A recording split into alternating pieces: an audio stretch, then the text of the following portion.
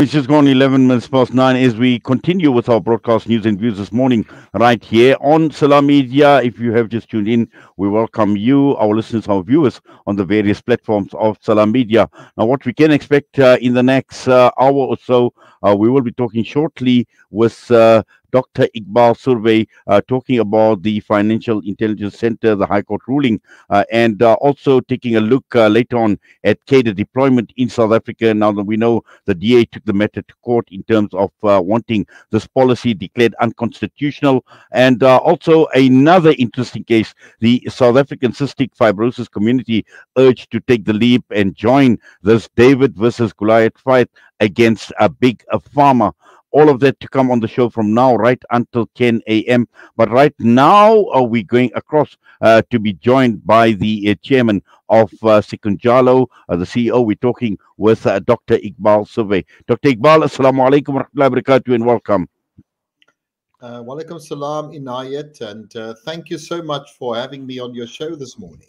Yes, wonderfully able to join us. Now, clearly, this the Cape High Court ruling is most welcome by you and by Sikunjalo. But just before we get to the actual ruling, I just want to take a step back and just some background with regard to political interference and the fact that banks were actually ordered to shut down your accounts. That is correct.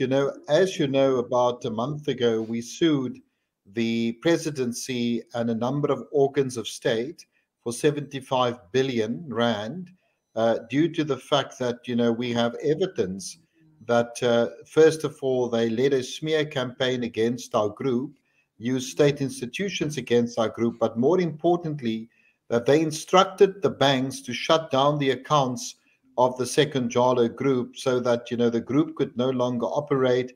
It could no longer have a media business, and it could no longer have a say, in the economy of South Africa.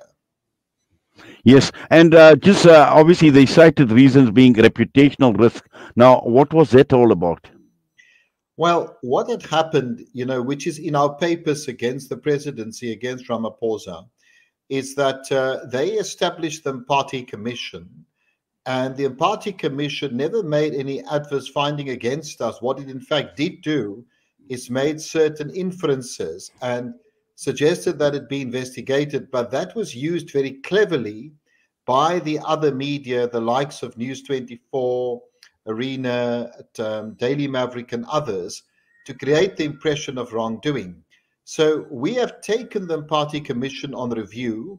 And despite that, the government has not allowed us to take the matter on review. They've delayed the matter, as the banks have, for instance. So what the banks are saying, just to be very clear, the banks in writing tell us you have done nothing wrong. In writing, by the way, we can release those letters.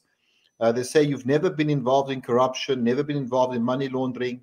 But because, there's been so much written about you and your group, it's a reputational risk for the bank. Now, of course, that is laughable. That's just the reason that they give to cover the fact that the CEOs of the banks, have been instructed by the likes of Ramaphosa and Pravin Gordhan to shut our accounts. Yes. Dr. Iqbal, how has this all affected Sikunjalo and your subsidiaries? It has affected us in a number of ways. In the first instance, we are one of only about 20 South African companies that are World Economic Forum members, and we've been there since 2007, Davos attendees, and the only two black businesses in South Africa that qualify in terms of size is Sikunjalo and Patrice Motsepe's group. Now, we've suffered firstly economically damages of about 75 billion, and that's the lawsuit we filed against the government about a few weeks ago. Secondly, it's been very demoralizing for our employees. Thirdly, it's cost us businesses in terms of customers. It's cost us businesses in terms of suppliers. We have 8,500 employees, 40,000 dependents.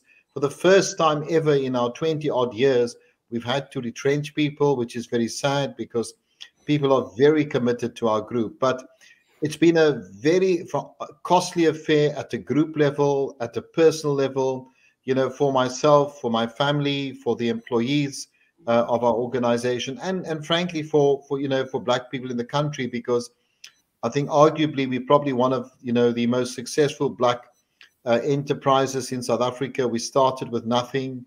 We built up a business of 120 billion.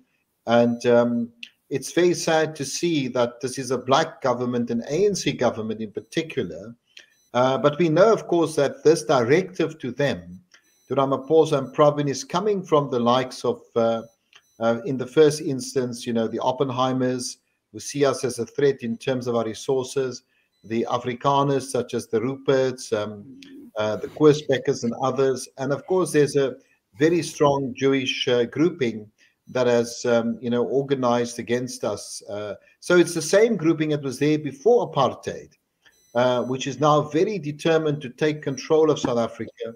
And Ramaphosa is their proxy, along with the DA, to achieve that objective. Well, in fact, what you are saying is very, very true, because just the other day we were looking at political party funding as well, and where all the funding is actually coming from as well. And this is the reason why we speak about political interference, but also just generally, there's been so much talk about white monopoly capital that is impacting and influencing government and its decisions in more ways than one. And this is exactly, what you are saying and what you're alluding to, Dr. Iqbal. Yeah, I think you're absolutely right. Look, I mean, it's well known that despite the fact that we are a large corporation, we've funded projects, we've funded people that are, I would say, human rights sort of aligned. We are community driven. We are largely black. 90% of our structure is black. And it's something which, frankly speaking, the establishment, in particular the white conglomerates, fear. And the white conglomerates, always control South Africa, the Oppenheimers, the Ruperts, the Herzogs, the Manels. And what they want to do now, with the help of a few other families, is now, in 30 years post our democracy, is want to take back control. Now, we are the only black group that owns a very significant large media house that we control fully. We've not had debt to any bank for 12 years, and that upsets the banks a lot. We've only had billions in our bank accounts due to the efficiency of our businesses. Our businesses themselves, whether it is e-commerce, telecommunications, technology companies, food and fishing, we compete head-on with the big white companies in South Africa today and internationally. So, and of course, in the media space as well. So, I was a target since Ramaphosa came into office, as we say in our court papers against him, in our Section 3 notice against him. I've become a target, and Sekunjalo has become a target of this administration because they fear us. They fear, we reach about almost 10 million people every day, through our print and online media businesses, our various media assets. We have an alternative voice. We represent an alternative voice. We were the first to expose the Pala Pala scandal, the PPE corruption. We were first to expose a whole lot of things which this government has done wrong. So, of course, pains me as someone that, has come out of the ANC, someone that was an activist during the apartheid years.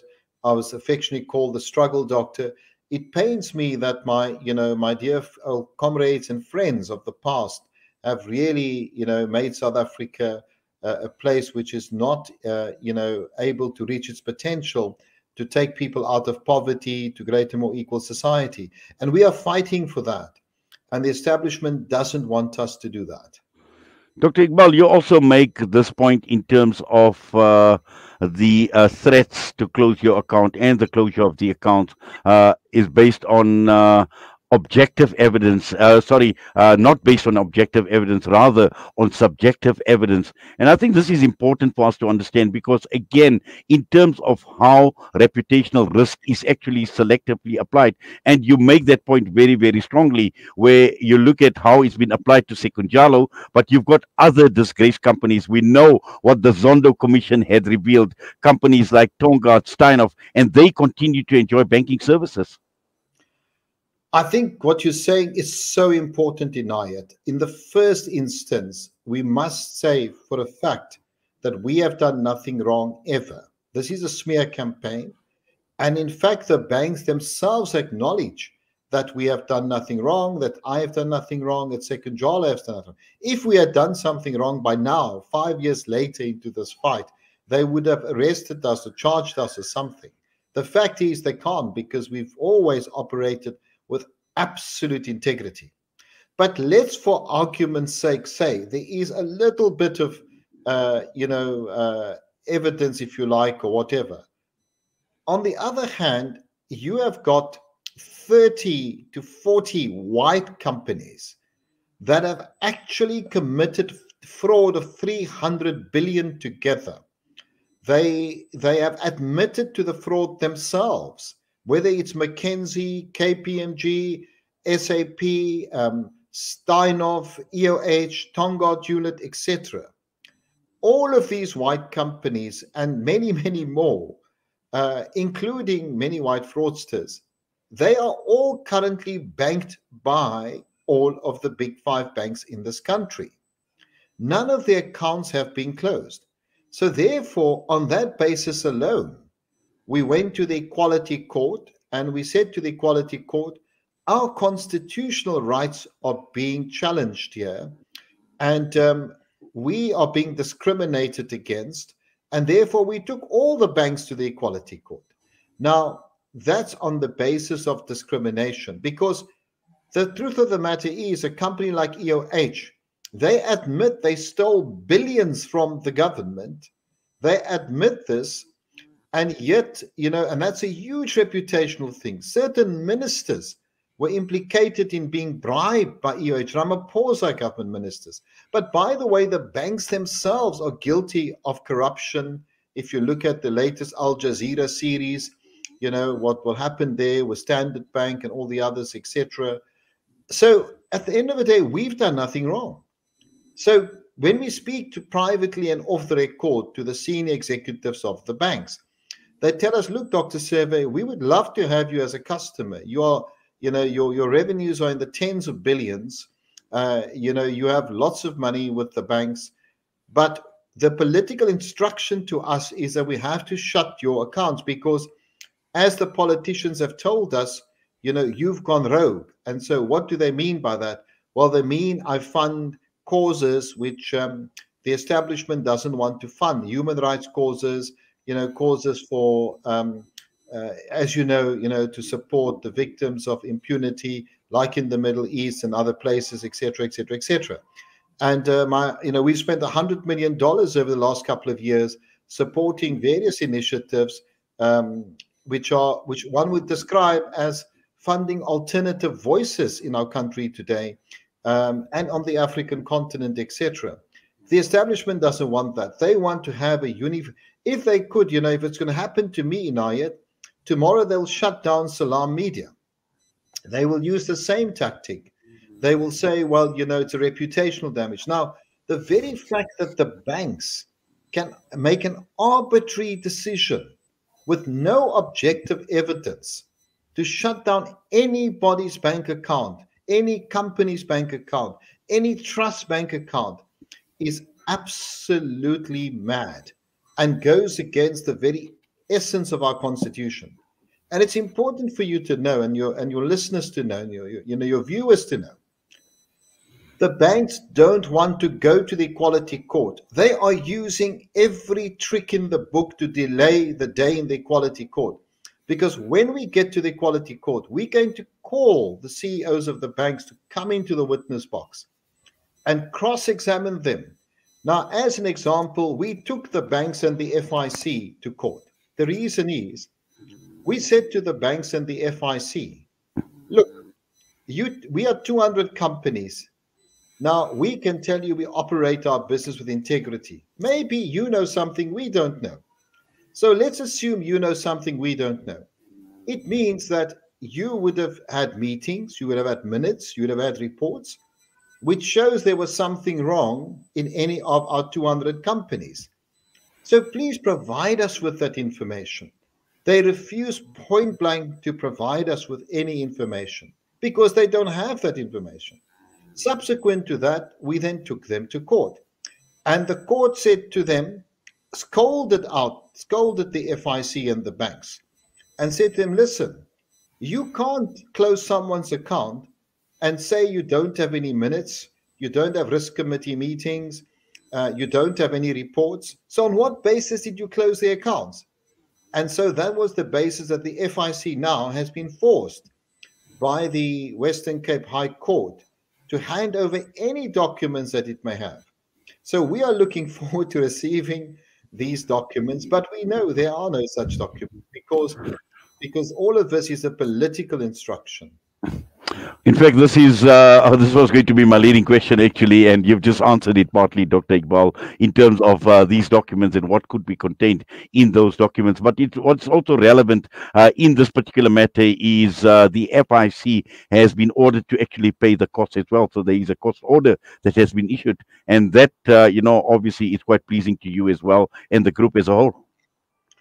You know, it is pleasing, but what these banks do in order to delay, because remember, this is not the main case.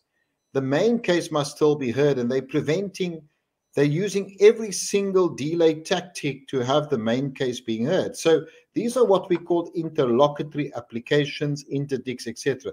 So the banks are fighting us at these levels. You know, to date, Nayat, we have spent almost 400 million on legal fees fighting the banks. The banks are very powerful. I mean, the banks combined have assets of more than 5 trillion. So their strategy is to deplete our financial resources. Their strategy is to tire us out. Their strategy is to lock us into these interlocutory applications, into these interdicts, so that we never ever get to the main court case. And ultimately, the strategy is to get a short-term ruling from the SCA or wherever else to shut the accounts so that by the time we do get to the Equality Court, we are substantially weakened as a group.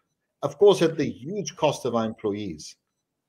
Well, certainly. But as we say, at this point in time, this is obviously a victory, although it is interim and, in the short term. But Dr. Survé, we thank you. We say shukran to you for taking time out and talking to us this morning. It's been an absolute pleasure and an honor that you've taken time out of your busy schedule unpacking what you have with us in the ruling that was made by the Cape Town High Court. Naya, thank you so much, and thank you for having me on the program, and all the best to Salaamedia, and Assalamu alaikum.